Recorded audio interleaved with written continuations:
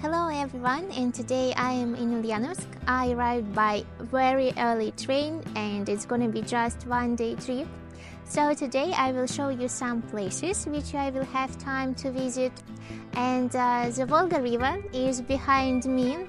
Ulyanovsk is a very historical city. It was founded in 1648.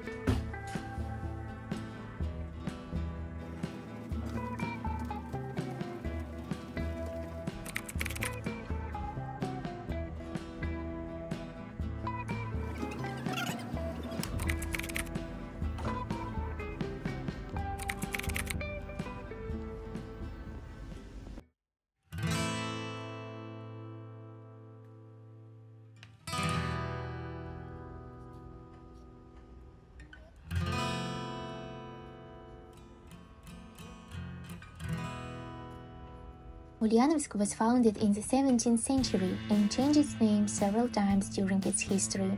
It was founded by decree of Tsar Alexei Mikhailovich to protect the lands from raids by nomads and was named Simbrisk, and during the reign of Catherine II it became Simbrisk. The difference in the letter occurred due to the fact that Catherine II made a mistake in spelling, replacing the letter N with the letter M. In 1924, the city was renamed Ulyanovsk in honor of Vladimir Ulyanov Lenin. Lenin's real last name is Ulyanov. My attitude towards Lenin is negative, and I don't want to devote a lot of time to him in my video. However, I must mention that Ulyanovsk is the birthplace of Lenin, and this is the most famous fact about the city.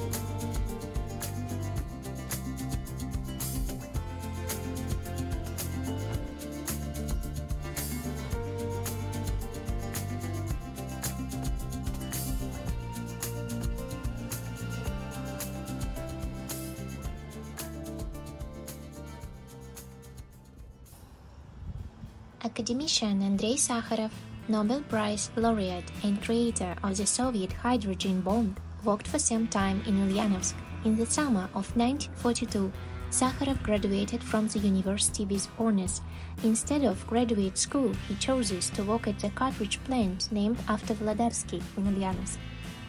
this plant is still in operation. During the Great Patriotic War, Volodyarsky cartridge plant was a leading industrial and defense enterprise in the Ulyanovsk region. Several years ago, Ulyanovsk was awarded the title City of Labor Valor. This is an honorary title awarded to the city of the Russian Federation whose residents made a significant contribution to achieving victory in the Great Patriotic War of 1941 to 1945, ensuring the uninterrupted production of military and civilian products with industrial enterprises located on the territory of the city. Also in Ulyanovsk there is the Ulyanovsk Car Plant. In Russian the abbreviation is called as UAZ. UAZ is known for producing cars like these. In Russia we call them loaves. In Russian it sounds as bukhanka, because it resembles the shape of bread. UAZ made electric cars long before it became fashionable, and these were precisely these loaf cars, bukhanki, as we call them in Russian. The first model of the Ulyanovsk electric car was developed in 1959. Since then, almost every batch of electric cars bearing the UAZ brand has been in some way more advanced than the previous one. The 1983 cars had a more economical and reliable electric drive system. The batteries could be recharged from any industrial AC line when parked for loading or during the driver's lunch break. Another interesting fact about UAZ is that the first car to conquer Elbrus was the UAZ 469, produced in Ulyanovsk. In August 1974, it rose to a height of 4,200 meters in 25 minutes. Ulyanovsk is also considered the aviation capital of Russia. On the territory of Ulyanovsk, there are many enterprises in one area or another interacting with the aviation industry, and of course there is the Ulyanovsk aircraft plant, where the Russian aircraft Ruslan was produced. It's a highly long-range military transport aircraft. Today, it is the largest military transport aircraft in the world. The largest Soviet cargo, AN-225 Mriya, was manufactured only in 2 copies. A modification of the famous Il-76 aircraft is also being manufactured at the aircraft plant in Ulyanovsk. The Il-76 multifunctional transport aircraft was developed back in the USSR. One of the main requirements of the military was the ability to use Il-76 at airfields with a short landing strip, as well as unpaved airfields. The new modification of the Il-76, IL-76, is capable of transporting 60 tons of cargo over a distance of up to 4,000 kilometers. The plane has a more powerful engine than previous versions.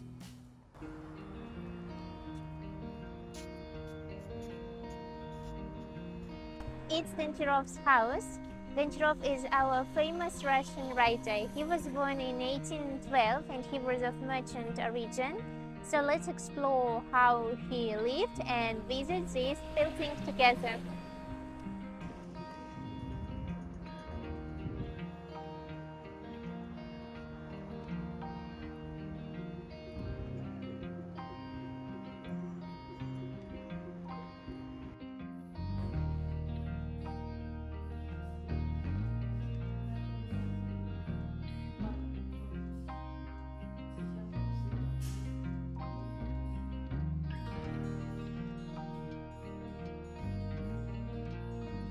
In 1864 there was a major fire in Simbrisk that lasted 9 days and destroyed most of the city. The fire didn't bypass the Goncharov house, so much has been restored here and each owner rebuilt and repaired the estate.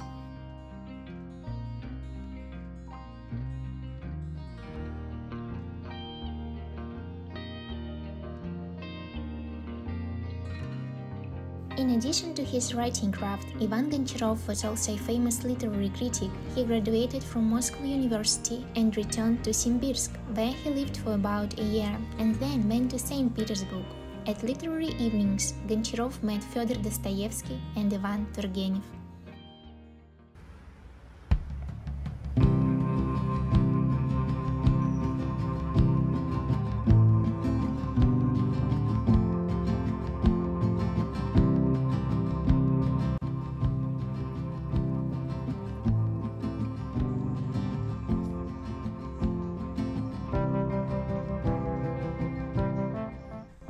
In general, I can recommend to visit Ulyanovsk if you have such opportunity, because the city is really worth of visiting and walking here, and all the things are concentrated in the historical part of the city, in the center.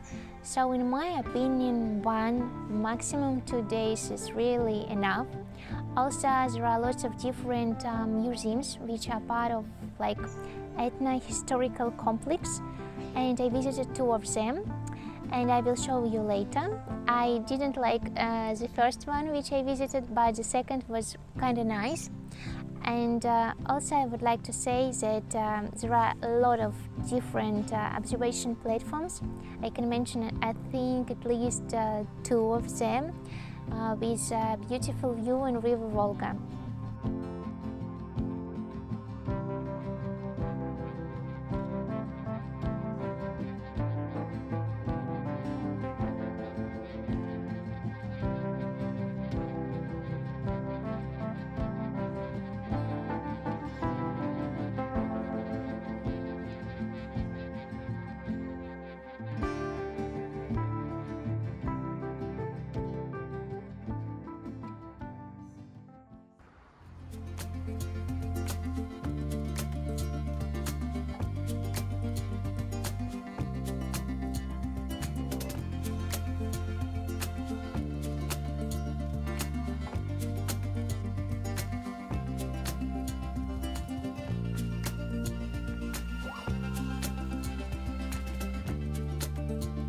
You can look at the interior of the past, approximately the end of the 19th, beginning of the 20th centuries, and take an audio guide.